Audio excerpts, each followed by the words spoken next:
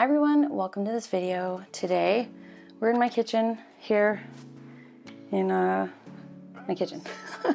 Today I wanted to show you how I brew coffee here at the house. I've done a lot of research over the past couple years and learned some little tips and tricks on how to make my brewing better. From what I've gathered, you can have a really good quality roasted and sourced and grown bean, and if you brew it less than ideal, you can have a crappy cup, or you can have some pretty average quality beans and brew it really nicely and have a pretty decent cup. I do the best with what I have. So here we are in my setup here in my kitchen, and we've got some tools to use. I'm gonna go through that and show you just how I brew coffee pretty much every morning. If you're interested to see a little glimpse into my mornings here at home when I'm not on the road, then keep on watching.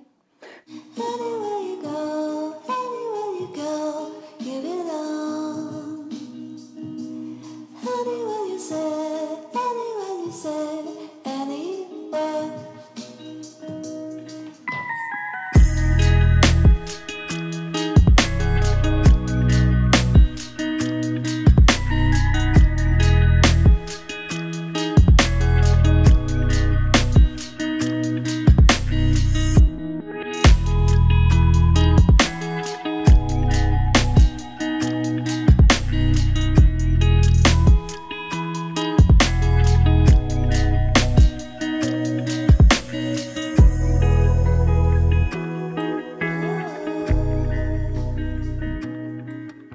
First device we have sitting right in front of me. This is by Bodum.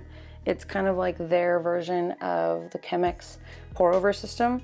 So we've got this handle piece that can come off for when you're washing. This is like a filter basket.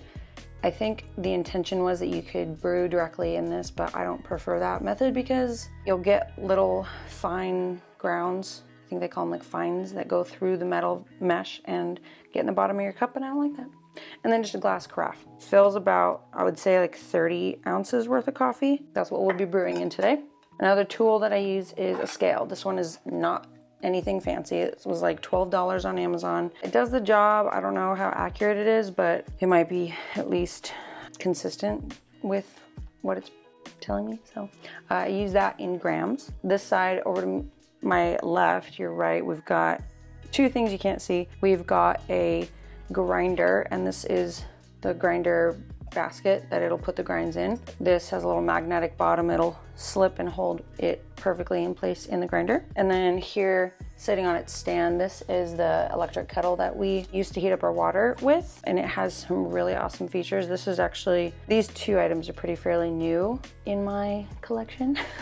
They were on my birthday lists. You can actively see the temperature that it is at, but also you can set the temperature that you want it to reach.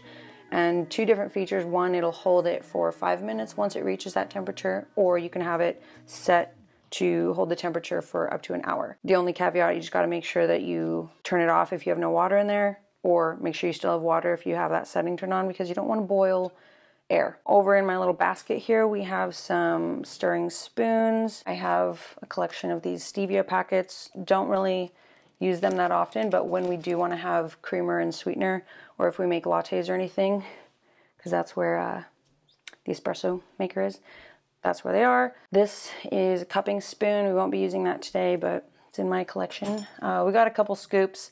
This was meant to be like, you can clip it on a bag and scoop, but I measure my beans with weight rather than volume. Something else we'll be using today is paper filters. The other thing I have over here, this is a ceramic pour over dealio that I got from Starbucks back in the day when I used to work there. I only have it still just because it's easy for like 1 cup brewing, so it sits on top of your mug and you do it, but I don't like that it only has the one drain hole for into your cup, because I feel like it tends to slow down the brew, so you get a lot of extraction time in there, but also sometimes the filter, when it's wet with the coffee in it and all the water, it'll create like a vacuum, and then all your grounds will get like locked in there. Not a fan. We also have some coasters because I don't want to ruin our beautiful wood countertop. And then this is my bag of coffee, my bag of coffee, home roasted bag of coffee, and that's what we'll be using today. First thing I'm going to do is heat my water because it takes the longest. We're going to start that so it can be ready when we want to use it. All right, while that's heating up, the next step is gathering and grinding our beans. So then now I just set it on my scale, turn it on so that it's zeroed out at the weight that I want. And then now I'm just going to fill it with the coffee beans up to 55 grams. And that's what I've calibrated for the amount of water that we brew and our taste preference. All right, now that we've got our weighed out beans, I'm gonna just pour it here into the grinder. I have it set on the grind setting that I prefer. Haven't done too much research and development, but a moderate amount. This company also has a little descriptor in the bottom of the lid that gives you some guidance on like how you're brewing it and then what grind size to do. Then make sure that my lid is flush, and then it just magnetizes into the base, and then I'll hit the start button. All right, now that the coffee is ground, I'm gonna let it set for a second. In my brain, the static electricity chills out a little bit while I wait. What I'm gonna do is actually wet and rinse the filter so that it gets a little bit of the paper flavor out. And then what I'll do is I will put the filter in here and then run hot water over it, but let it roll into the basket or the carafe so that it heats up the carafe a little bit as well. So let's go do that.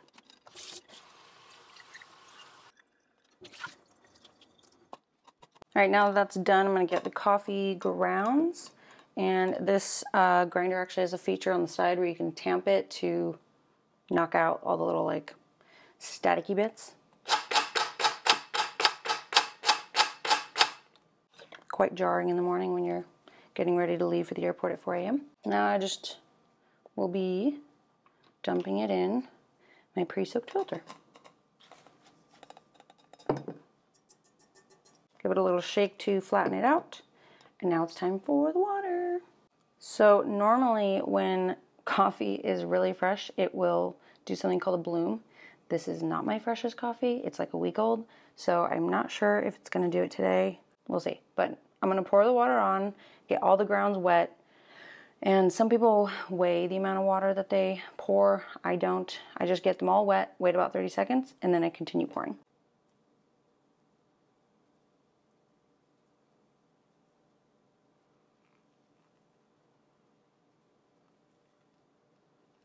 So it's just a little bit bloomy.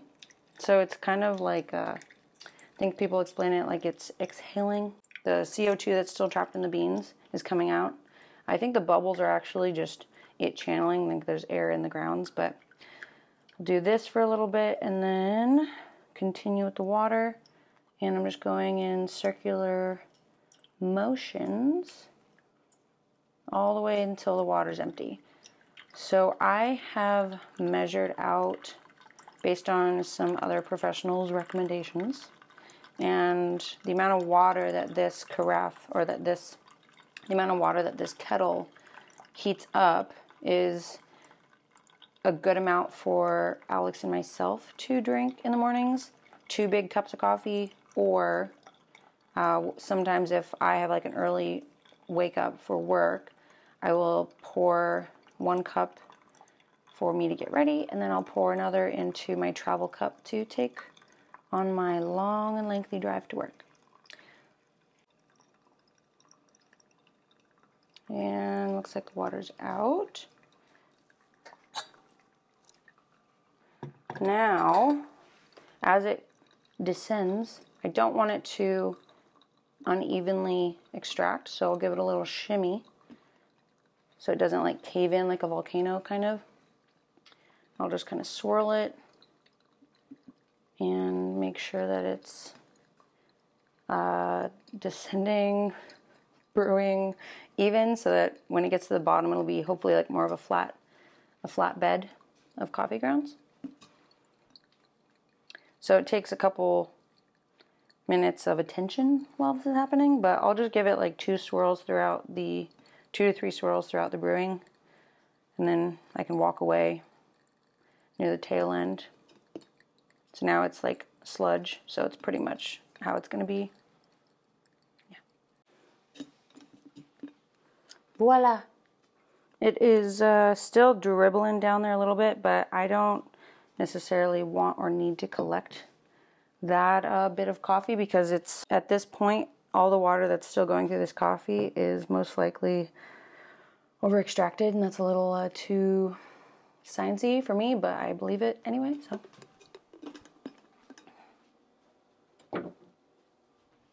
I'll go set that in the sink, let it finish draining in there, and then now we've got a nice pot of coffee.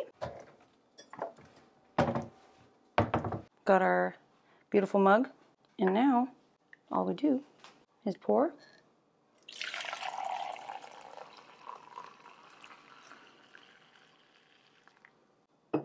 And enjoy. Cheers. Just kidding, definitely can't drink that right now. That is literally everything I do to make coffee in the mornings. I just recently have started trying out some other ways of brewing coffee, and actually both are ways of brewing for on the road. So let me know if that would be something of interest, because we all know my life is pretty much on the road at all times. I'd love to test out ways to brew quality coffee on the road, because as we all have seen, coffee in hotel rooms and airports is less than ideal. A lot of professional coffee drinkers, coffee roasters, coffee brewers, baristas, barista champions have really scienced this craft of brewing coffee.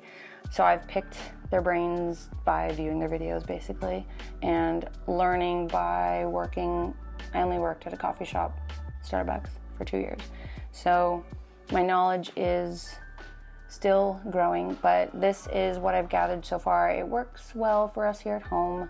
Let me know what you guys think. If you guys have any tips or tricks for my brew setup here, have any questions about more detail what I did here, let me know in the comments down below.